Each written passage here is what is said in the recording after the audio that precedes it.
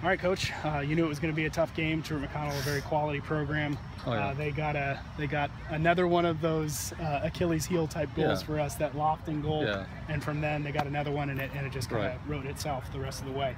What do you think were the keys in the loss tonight? I mean, we just didn't deal with the pressure. They pressed us pretty hard in the beginning. They took away part of our game, and we just weren't able to quickly get out of the pressure that they gave us. So I think it was just a combination of the speed of play. We've seen it before. We've dealt with it before. Just didn't happen tonight. So.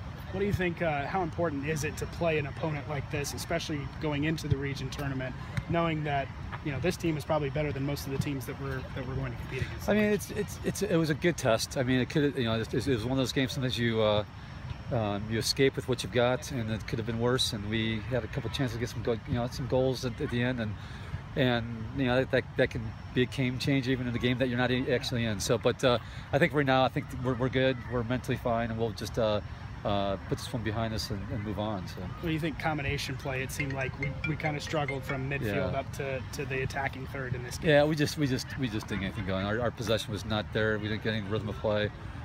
This was. This just what's on our game, and I think collectively we know that. I think collectively we just didn't happen today. Yeah. So. As you go into the regional tournament, I know you're still riding a lot of confidence. You had a 6-game winning streak before this one tonight, and we play Johnson. So what's as you go into the regional tournament, what are the things that are going to carry us all the way? I mean, I think right now they'll be hungry. By the time we get to Thursday, they'll be ready to go. They'll be mentally. I know they're wanting to get the regionals, and certainly after today, I think step up and play a strong game. So I think we'll be fine. I'm not worried about the girls. Everything's good. So. Kind of off the field, we had 3 seniors who just played their last game here at Alumni Stadium. How special are each of these girls to the program, especially since this is the first 4-year class? Sure.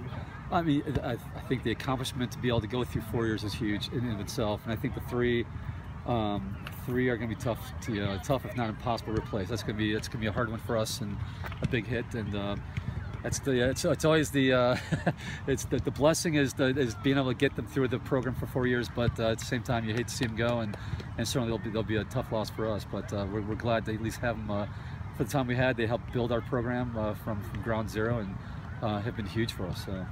Excellent. Thank you, Coach.